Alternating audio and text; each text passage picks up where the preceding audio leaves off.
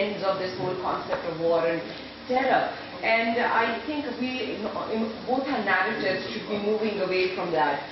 But of course, the problem of militancy, problems of regional militancy, extremism remain. Some of this militancy and extremism would be probably on a domestic framework within countries, but a lot of this extremism is also trans-border. And that where it is linked with geopolitics of borders. Your whole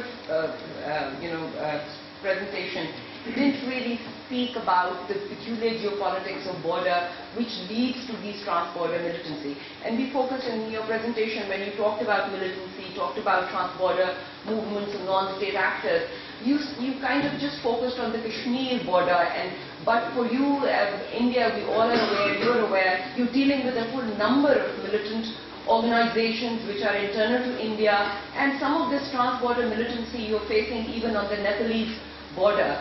And I think there is a whole number of other flashpoints in the region, like in Central Asia, Fargana Valley is a flashpoint. And for Pakistan, I think this Durand line, the Pak-Afghan border, is another flashpoint. So I think we have to move away from that and start looking at how the geopolitics of border itself kind of give rise to these movements. Thank you. Just first, इनको आपने दीजिए फिर आगे डालिए.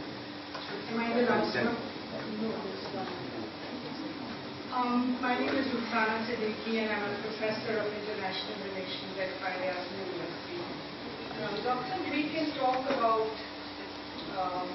similarities or differences amongst the two nations. We can go on endlessly. If a nation is hermetically sealed from its neighbor, obviously there will be a Rashomonic difference in paradigms. So we can go on all night doing this. Aisha Bilal once said that you have to be extremely creative to solve the problem of India and Pakistan, to solve the problem of Kashmir. You have to use your brains. I'm not in the business of doing South Asia study. My stuff is, I do sub-Saharan Africa. I did it deliberately. I stayed away from the street because I had to live here. And it gets very depressing. Doctor, there is one elephant in the room that is being ignored continuously. And that elephant, sir, is that this is a very patriarchal discourse. Your discourse is patriarchal, our discourse is patriarchal, and the 50% majority in this room or in this country, or yours or ours, is being ignored. You know, Madiba, Nelson Mandela sahab, when I was in Johannesburg teaching at WITS, there was a big hullabaloo going about kosher and non-kosher food in South Africa. Halal and non-halal gosht ka kya karna? Madiba created a wonderful solution. He said, Sara gosht zabiha kar do. Because people who are non-Muslims in South Africa were willing to eat kosher food, halal food. And the problem was solved like this. Brilliant people, rocket scientists, PhDs, people sitting here are unable to come at a conclusion. I have a little solution I may offer, because everybody is talking about problems. What have the women of Pakistan done to deserve not getting visas to go to India? Tell your government to just abolish visas for the women of the both countries.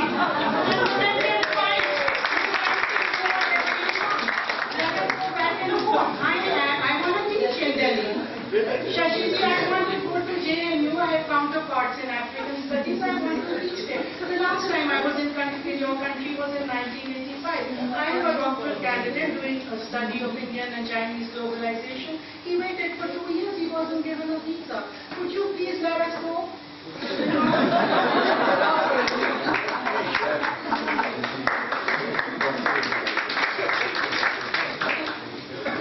Dr. Tharoor, my name is Ahmed Mansoor and I am just a simple Pakistani. What I'd like to say is that we constantly hear from India about Pakistan being India-phobic. What has never, made me see it clearly is the fact that if we are no threat to you, and you say that we are India-phobic, why do you always constantly place your forces the way you do? Because if you withdrew them, as we are no threat, then there would no longer be a question of us being India-phobic. I don't understand why, this constantly goes on. Every time we just constantly hear that the Pakistan military is India phobic, we as a nation are India phobic. We are not. You force us to be.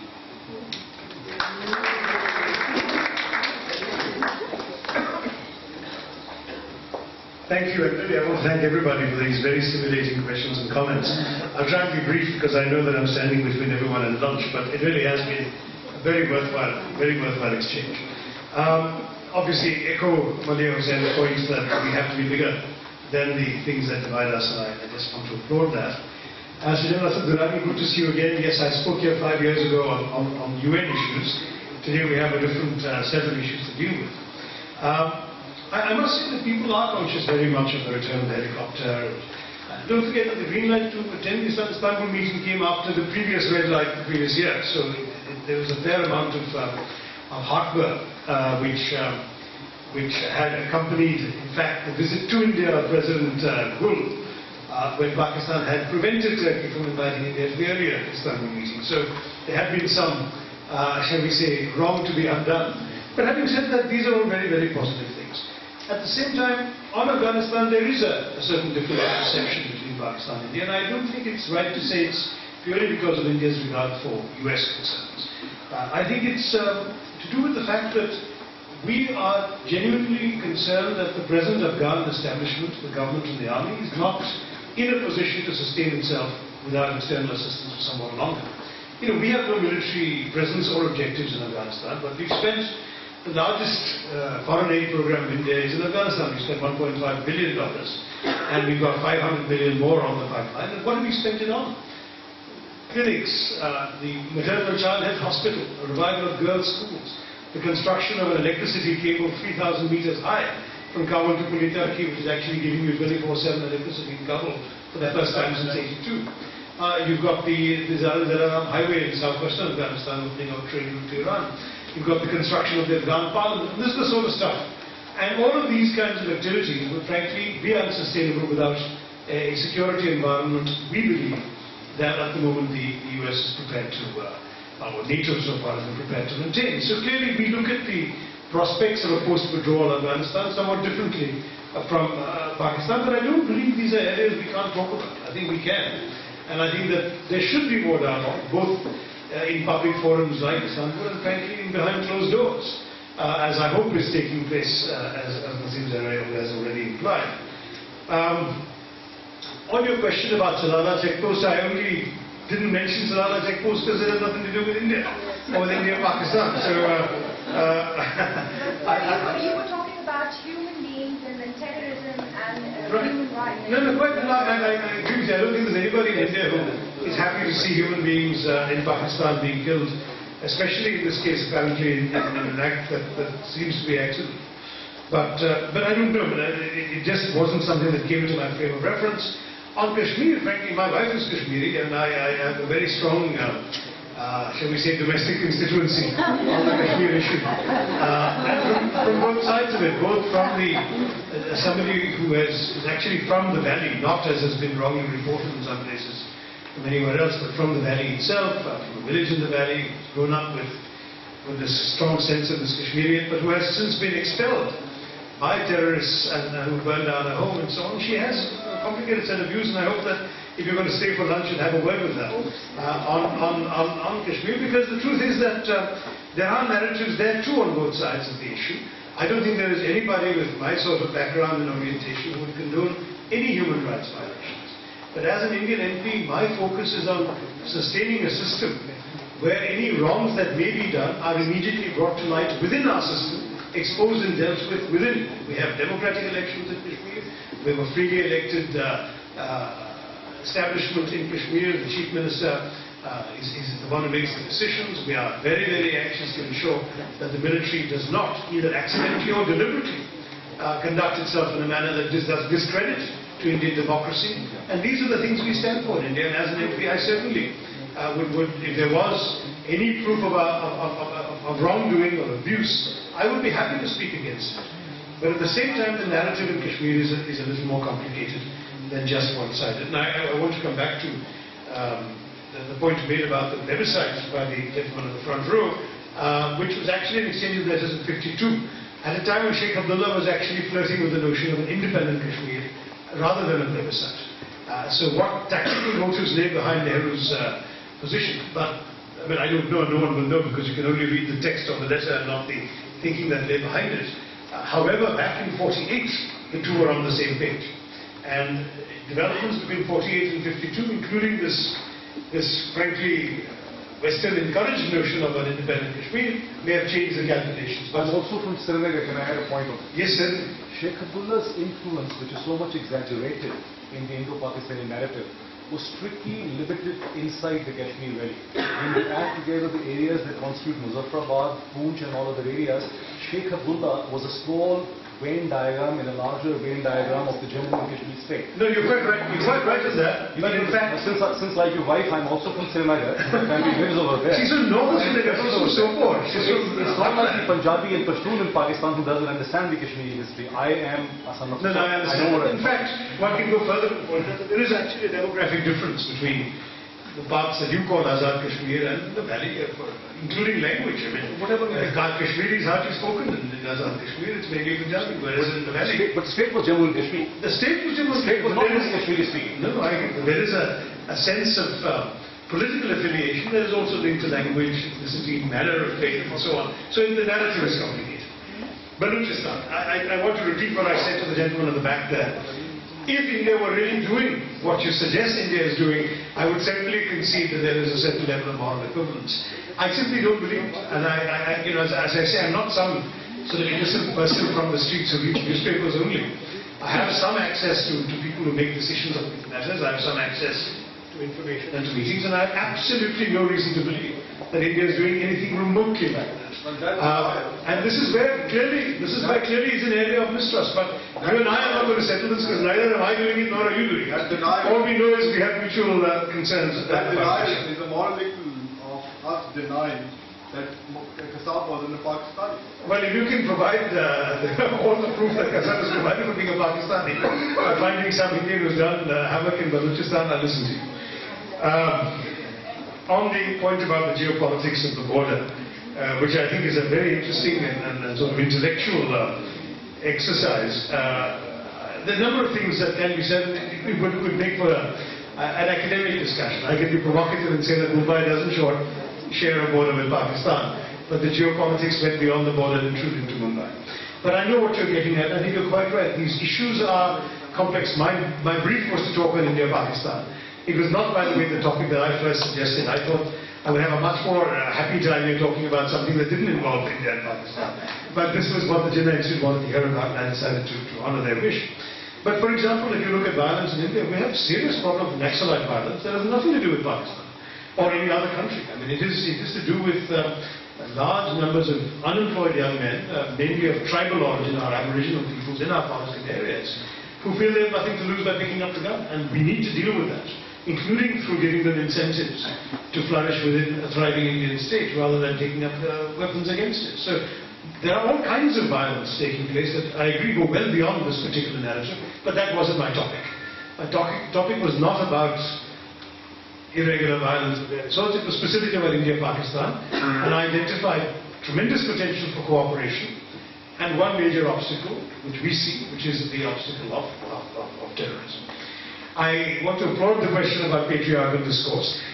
With some immodesty, I will point out that I mentioned my wife at least 3 times. I wasn't totally patriarchal. She gives me very, very solid anchoring on these issues, and she's often said to me this message about heart, which is something that I believe we do need to think about. Too often, discussions about relations between countries get mired in strategic issues, military talk, political talk, foreign policy talk. But there are human beings on both sides of the border, and that heart that she wants me to grow, she doesn't feel I've entirely grown one yet, is one that was not absent from my talk. But I love your idea of abolishing visas for women. And I think I'll be mischievous. It would be a great start. I think I would be mischievous enough to suggest it back in India if the media doesn't already reveal my support. I think we should have, we should certainly liberalize the visa regime, and in my view that's a strong preference of mine. I even got into trouble as a minister for saying that, so I am very willing to say it as an ordinary MP. but definitely women's groups and women's activities on both sides of the border, both for peace, but also for simply things to improve the lives of women in their own societies, and therefore to share experiences that are relevant to other communities, would be wonderful. And I think that, as my wife has been active in some women's empowerment issues in India, I suspect there are very similar problems in Pakistan. I think women talking to each other would be a terrific way forward, and we should have a specific Track-II dialogue that excludes all those of the underprivileged gender that the three of us here represent. And finally, to the last question about why are the forces positioned the way they are, I can only point to 48, 65, 71, 99, Kargil. I mean, as I said, trust has to be built. I don't think, I mean, there is a major difference in the role of the military in our society. I mean, we've actually had a situation, as an op-ed writer has pointed out in today's Dawn, where the Chief of our General Staff has essentially been told that he has to retire, not on the date of birth that he legitimately believes to be the correct date of birth, but the date of birth wrongly entered in the military records, that he will have to go a year earlier than required, because that's the way things work. The military does not get to determine things like how long it serves in these positions. And so we have a very different military. So the military would be very happy to follow instructions from the civilian government to move away, to redeploy, whatever. That is our system. But it frankly will only happen when we are totally satisfied and convinced that there is no belligerence possible from your side. So you see, as I said, what you're trying to say is that there is a fear in Indian heart that there will be an adventure from our side. Is that what you're trying to say? There is fear because, you know, Pakistan does want to change the status quo. I mean, whether you call it diplomatic support for the Kashmiri militancy or whatever, there is only one partner in this dialogue that wants to redraw the present day reality. The other one is a status quo power. So that's why India's position cannot be seen as aggressive. If Pakistan said, we settle this issue on these terms, it's over, we withdraw X number of divisions from the border, India will be happy to do so. And frankly, all you need to do is meet two Indian and Pakistani Punjabis together to know how little that border matters between them at various levels. They really have so much more in common they'd like to flourish with. And those of us who are not Punjabi can only marvel at seeing an Indian and a Pakistani Punjabi meeting. There is an issue that needs to be settled. I accept that. Once terms have been agreed by both sides, I don't think we'll find any worry about the problem, because India genuinely has no aggressive intent whatsoever towards Pakistan. Thank you all very much.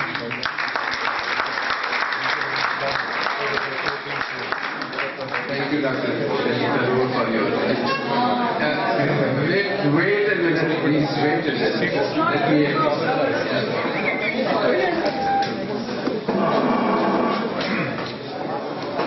I'd like to thank on behalf of the Jinnah Institute.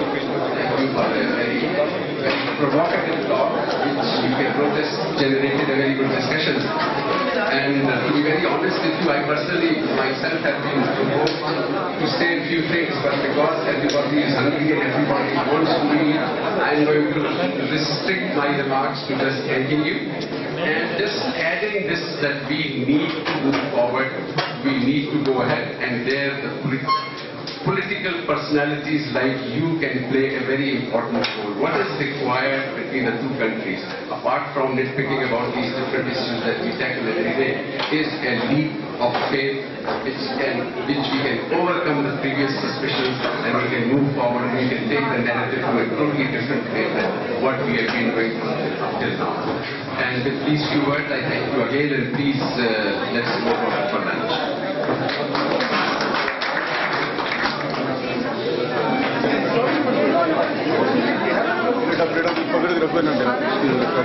Freedom